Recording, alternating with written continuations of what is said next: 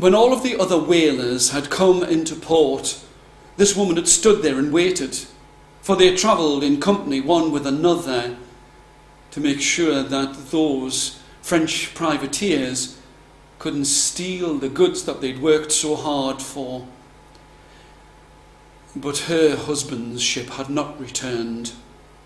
It was brightly painted, so there was no mistake.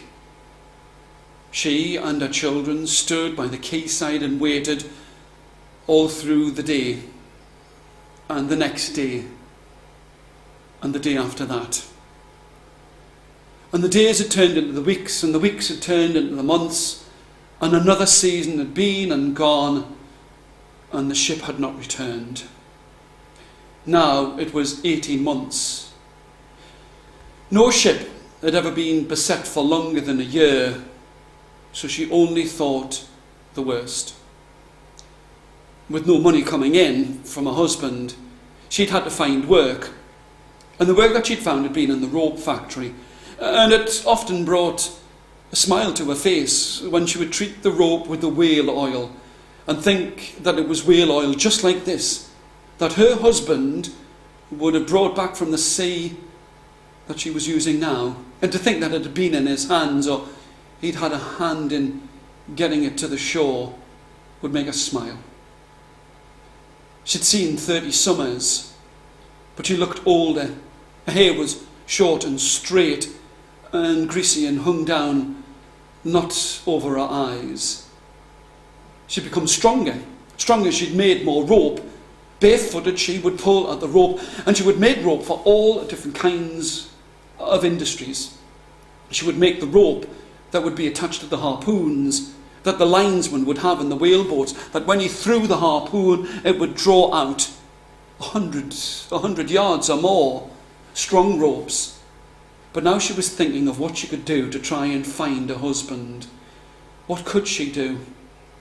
These whaler men, they might have been as strong as oxen, but they were as superstitious as children. She would never get the chance to go on a whalerman, to go out to try and find a husband, to go over to the Davis Straits or over to Greenland.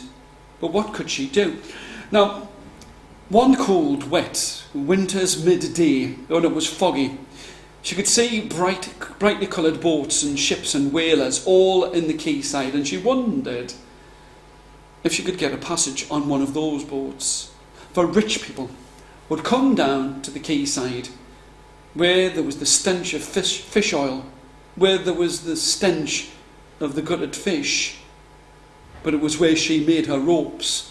Now, she loved to go skipping with her own children, skipping in the back lanes, and she couldn't use their heavy, hard hawser ropes. She made fine ropes, and the rich people would come down in amongst all of the stench, and they would take these ropes, and they would pay her well. More money than she'd seen in 3 weeks for just one rope, with a spinning spindle at each end.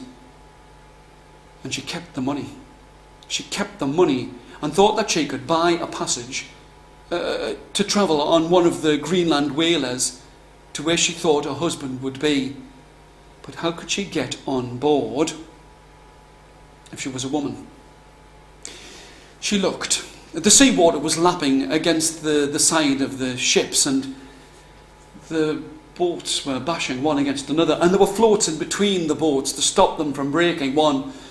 And I'll tell you this, she thought that if a boat, as it changed owners, could change its colours, then she could change the way that she looked. Oh, her shoulders were broad, and her hands were hard and heavy, and her arms were long and strong.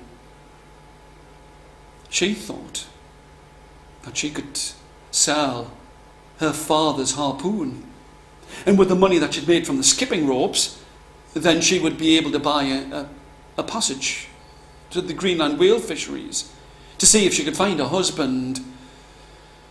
She adored him. She adored him, and she wanted to see him, or at least know where he was. She reached among her father's things, his knives, his his harpoons. Now the harpoons were made from old nails, and some said that they were the best harpoons, the old harpoons, stronger and more flexible. But she wondered as she wandered past the great blubber pots, where they would boil the blubber twice in 24 hours, a smell that would make strong men weak and bring a brave man to his knees. She knew it was cold, and if it was cold, then she would be able to go up in the crow's nest with a scarf about her mouth and a hat upon her head and all of her oilskins about her. Then she could have been a baboon for all that anyone would know, dressed under all of those layers.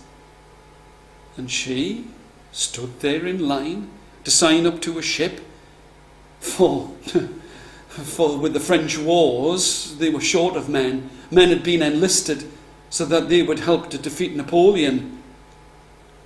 And no one even suspected that she was a woman. They might have suspected that she was always the first one to say that she would go up into the crow's nest, that she would see if she could get a sighting of a whale, and she would go down and sleep while the others were working, and rise while the other men were away. And no one suspected for a moment. She was good. She shouted and screamed and yelled on this her mission to rescue her husband. She screamed when she could see a whale, when she could see its spout. The other men would shout up to her, for she wouldn't come down when the whaling boats had gone out. She would wait until they were all asleep and she would lie down, wrapped up, blanket up to her nose, hat still upon her head, so that no one would tell just who she was. Seasickness would grab at her belly and her guts. But one day she screamed when she could see a spout of a school of whales, and she forgot for a moment, as all of the body parts cascaded down onto the timber of the deck.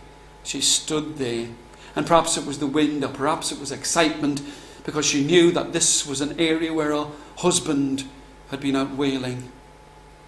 But her hat slipped, and her scarf exposed the fact that her skin was as soft as a baby's. The men might have been excited that they had caught many whales and they wouldn't be going back into harbour empty, but they would look at her. Things would be muttered, for now that she was found to be a woman, there was no way that she could hide it.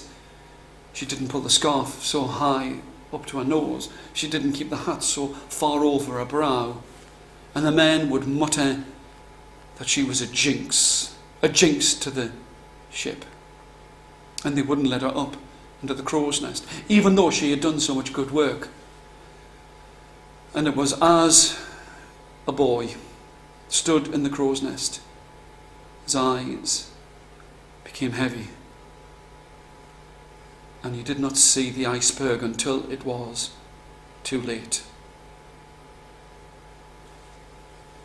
The boat went down with everyone on board, all of the blubber in the barrels. For whoever picked it up and found it, it became theirs. But she was joined by her husband, for he too had drowned beneath the cold, dark, icy waters of Greenland. And it was only in that place that they were joined. They were joined in death in the Greenland whale fisheries.